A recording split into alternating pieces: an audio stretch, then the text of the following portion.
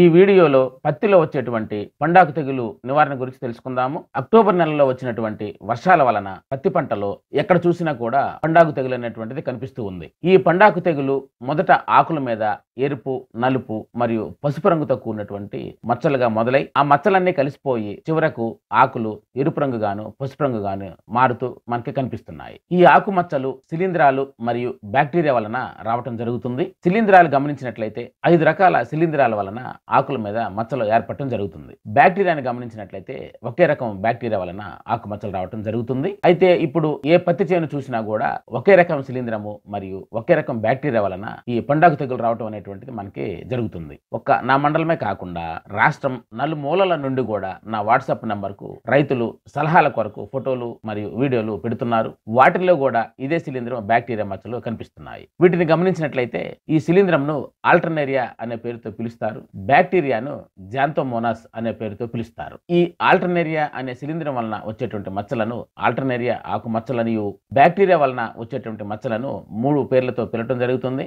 Angular ఆకు మచ్చ తెగులనియు, bacteria leaf blight అని, బ్లాక్ ఆర్మ్ అని కూడా పిలవటం జరుగుతుంది. ఈ 2 తెగుళ్లు కలిపి ఇప్పుడు పత్తి చేనులో మనకి పండాకు తెగులు రూపంలో కనిపిస్తున్నాయి. పండాకు తెగులు అనేటువంటిది ఈ రెండింటి వలనే కాకుండా వేరే కారణాల వలన కూడా రావటం జరుగుతుంది. కానీ ప్రస్తుతం ఈ 2 కారణాల వలనే పండాకు తెగులు కనిపిస్తుంది కాబట్టి ఈ రెండింటి మీద వీడియో చేస్తున్నాను. మిగిలిన వాటి గురించి ఆ తర్వాత నేను వీడియోలు చేయడం జరుగుతుంది. ఇప్పుడు ఈ రెండింటి గురించి విపులంగా తెలుసుకుందాము. మొదటిది ఆల్టర్నేరియా ఆకు మచ్చ తెగులు. మొదట ఆకుల మీద చిన్న చిన్న గోధుమ రంగు మచ్చలు ఏర్పడటం జరుగుతుంది. ఈ మచ్చలు ఎరుపు రంగులో కూడా మనకి కనిపిస్తాయి. ఈ గుండ్రటి మచ్చ బయట వైపు గోధుమ రంగులో ఉండి మచ్చ మధ్య భాగంలో తెలుపు లేదా బూడిద రంగులో మచ్చ కనిపిస్తుంది. కొన్నిసార్లు ఈ మధ్యలో ఉన్నటువంటి బూడిద రంగు మచ్చ చినిగిపోవటం వలన రంధ్రం కూడా ఏర్పడటం జరుగుతుంది.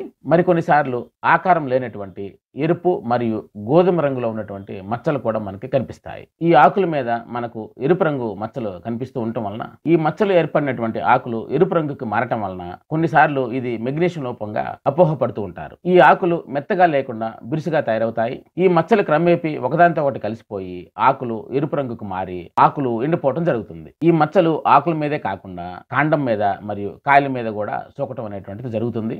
దీనితో మొక్క యొక్క పెరుగుదల పూర్తిగా ఆగిపోతుంది. ఆకులు రాలిపోవటం జరుగుతుంది. తద్వారా దిగుబడి అనేటువంటిది గణనీయంగా తగ్గుతుంది. పత్తి మొదటి కోత ముందే ఈ తెగులు వచ్చినది కాబట్టి దీనిని నివారించకపోతే తర్వాత పత్తి యొక్క కోతలు ప్రశ్నార్థకంగా మారుతుంది. ఈ వ్యాధి గాలి ద్వారా మరియు వర్షం ద్వారా ఒక మొక్క నుండి వేరొక మొక్కకు, ఒక చేను నుండి వేరొక చేనుకి వ్యాపించడం అనేటువంటిది జరుగుతుంది. ఆకాశం మబ్బులతో ఉన్నప్పుడు, ఆగకుండా వర్షాలు పడుతున్నప్పుడు, వాతావరణంలో తేమ శాతం ఎక్కువగా ఉన్నప్పుడు ఈ తెగులు ఉధృతి ఎక్కువగా ఉంటుంది. ఈ వీడియోలో ఆల్టర్నేరియా ఆకుమచ్చ లక్షణాలను మీరు గమనించవచ్చు. పంటను దూరం నుంచి చూసినట్లయితే మనకు పంట అనారోగ్యంగా ఎరుపు రంగులో ఈ విధంగా కనిపిస్తుంది. ఈ ఆల్టర్నేరియా ఆకుమచ్చ తెగులు నివారణను మనం గమనించినట్లయితే దీనికి పిచికారీ చేయవలసినటువంటి శిలీంద్ర నాశనులు అనగా ఫంగిసైడ్స్ గురించి ఇప్పుడు తెలుసుకుందాము. ఫ్లోక్సాపైరోక్సాడ్ మరియు పైరాక్లోస్ట్రోబిన్ ఈ 2 కాంబినేషన్ లో ఉన్నటువంటి మందు 0.6 మిల్లీలీటర్లు 1 లీటర్ నీటికి కలిపి పిచికారీ చేసుకోవాలి. దీనిని 1 ఎకరాకు గమనించినట్లయితే 120 మిల్లీలీటర్ల ఈ కాంబినేషన్ లో ఉన్నటువంటి మందును 200 లీటర్ల నీటికి కలిపి 1 ఎకరాకు పిచికారీ చేసుకోవాలి. ఇక్కడ 200 లీటర్ల నీటి పరిమాణం అనేటువంటిది చేతి పంపు ఆధారంగా సిఫార్సు చేయటం జరుగుతుంది. పైరాక్లోస్ట్రోబిన్ 20% WG అనేటువంటి మందు 1 గ్రాము 1 లీటర్ నీటికి కలిపి పిచికారీ చేసుకోవాలి. 1 ఎకరాకు దీనిని గమనించినట్లయితే ఈ పైరాక్లోస్ట్రోబిన్ అనేటువంటి మందు 200 గ్రాములు 200 లీటర్ల నీటికి కలిపి పిచికారీ చేసుకోవాలి. మెటిరామ్ 55% మరియు పైరాక్లోస్ట్రోబిన్ 5% WG అనేటువంటి కాంబినేషన్ లో ఉన్నటువంటి ఈ మందు 3 గ్రాములు 1 లీటర్ నీటికి కలిపి పిచికారీ చేసుకోవాలి. 1 ఎకరాకు గమనించినట్లయితే ఈ మందును 600 గ్రాములు 200 లీటర్ల నీటిలో కలిపి 1 ఎకరాకు పిచికారీ చేసుకోవాలి. ప్రోపికోనజోల్ 25% EC అనేటువంటి మందు 1 మిల్లీలీటరు 1 లీటర్ నీటికి కలిపి పిచికారీ చేసుకోవాలి. దీనిని 1 ఎకరాకు గమనించినట్లయితే 200 మిల్లీలీటర్ల ఈ ప్రోపికోనజోల్ అనేటువంటి మందు 200 లీటర్ల నీటికి కలిపి 1 ఎకరాకు పిచికారీ చేసుకోవాలి. టెబికోనజోల్ 50% మరియు ట్రైఫ్లాక్సిస్ట్రోబిన్ 25% WG అనేటువంటి ఈ కాంబినేషన్ లో ఉన్నటువంటి మందును 0.6 గ్రాములు 1 లీటర్ నీటికి కలిపి పిచికారీ చేసుకోవాలి. దీనిని 1 ఎకరాకు గమనించినట్లయితే 120 గ్రాముల ఈ మందును 200 లీటర్ల నీటిలో కలిపి 1 ఎకరాకు పిచికారీ చేసుకోవాలి. క్రెసోక్సిమ్ మిథైల్ 44.3% SC అనేటువంటి మందు 1 మిల్లీలీటరు 1 లీటర్ నీటికి కలిపి పిచికారీ చేసుకోవాలి. దీనిని 1 ఎకరాకు గమనించినట్లయితే 200 మిల్లీలీటర్ల ఈ మందును 200 లీటర్ల నీటిలో కలిపి 1 ఎకరాకు పిచికారీ చేసుకోవాలి. కాపర్ ఆక్సిక్లోరైడ్ క్లోరైడ్ 50% WP అనేటువంటి మందు 3 గ్రాములు 1 లీటర్ నీటికి కలిపి పిచికారీ చేసుకోవాలి. దీనిని 1 ఎకరాకు మనం గమనించినట్లయితే 600 గ్రాములు కాపర్ ఆక్సీ క్లోరైడ్ను 200 లీటర్ల నీటిలో కలిపి 1 ఎకరాకు పిచికారీ చేసుకోవాలి. ఇప్పటి వరకు మనం చూసినటువంటి మందులు శిలీంద్ర నాశినులు, ఫంగిసైడ్స్, ఆల్టర్నేరియా లీఫ్ స్పాట్ను నివారించడానికి వాడవలసినటువంటి మందులు. వీటిలో ఏదో ఒక మందును వాడి ఈ ఆల్టర్నేరియా ఆకుమచ్చను నివారించుకోవచ్చు. ఇప్పుడు మనం బ్యాక్టీరియా ఆకుమచ్చ తెగులు గురించి పూర్తిగా తెలుసుకుందాం. ముందుగా చెప్పినట్లుగా ఇది జాంతోమోనాస్ అనేటువంటి బ్యాక్టీరియా వలన వస్తుంది. మొదట ఆకుల మీద కోణాకారంలో ఉన్నటువంటి నూనె రంగు మచ్చలు ఏర్పడటం జరుగుతుంది. ఆ తర్వాత ఈ మచ్చలు నలుపు రంగుకి మారుతాయి. ఈ మచ్చలు క్రమేపీ ఈనెలకు వ్యాపించి ఈనెలు ఎరుపు మరియు నలుపు రంగుకు మారటం జరుగుతుంది. ఈ తెగులును గుర్తించుటకు ప్రధాన లక్షణం ఏమిటంటే ఆకుల మీద ఉన్నటువంటి ఈనెలన్నీ కూడా నలుపు రంగుకు మారటం. రెండవ ప్రధాన లక్షణం ఏమిటంటే ఈ ఆకు మీద ఉన్నటువంటి మచ్చల చుట్టూ కూడా పసుపు రంగుకి మారటం జరుగుతుంది. ఆ తర్వాత దశలో ఈ మచ్చలు కొమ్మలకు మరియు కాయలకు వ్యాపించి కొమ్మలు మరియు కాయలు కూడా నలుపు రంగుకు మారతాయి. అందుకని దీనిని బ్లాక్ కార్మ్ తెగులు అని కూడా పిలవటం జరుగుతుంది. ఆకుల మీద ఈ నలుపు మచ్చల చుట్టూ పసుపు రంగుకు మారి ఆకు మొత్తం పసుపు రంగులో కనిపిస్తుంది. కొన్నిసార్లు పసుపు రంగుకి మారినటువంటి ఆకును గమనించినట్లయితే పొటాషియం లోపంగా భ్రమించటం జరుగుతుంది. ఈ తెగులు ఆకు యొక్క కాడ మీద, పూత మీద, కాయ మీద మరియు కాండం మీద కూడా ఆశించడం జరుగుతుంది. ఇక్కడ మీరు ఆకు యొక్క కాడ మీద ఉన్నటువంటి మచ్చలను మరియు అదేవిధంగా కాయ మీద ఉన్నటువంటి మచ్చలను కూడా మీరు గమనించవచ్చు.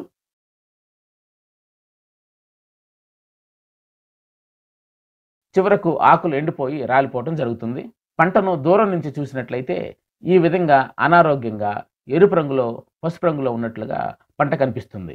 ఆకాశం మబ్బులతో ఉన్నప్పుడు, ఆగకుండా వర్షాలు పడుతూ ఉన్నప్పుడు, వాతావరణంలో తేమ శాతం ఎక్కువగా ఉన్నప్పుడు ఈ తెగులు యొక్క ఉధృతి మనం ఎక్కువగా గమనించవచ్చు.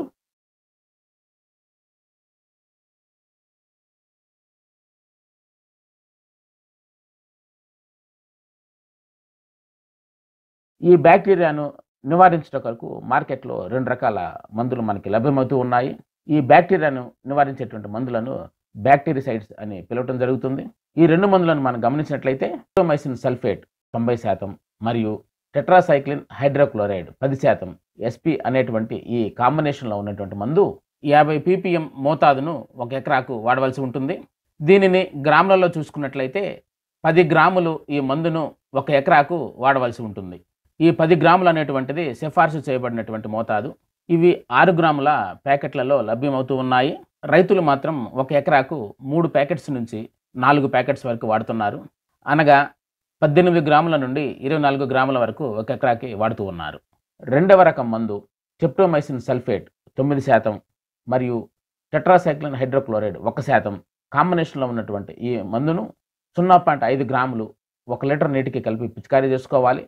దీనిని 1 ఎకరాకు గమనించినట్లయితే 100 గ్రాముల ఈ మందును 200 లీటర్ల నీటిలో కలిపి 1 ఎకరాకు పిచికారీ చేసుకోవాలి.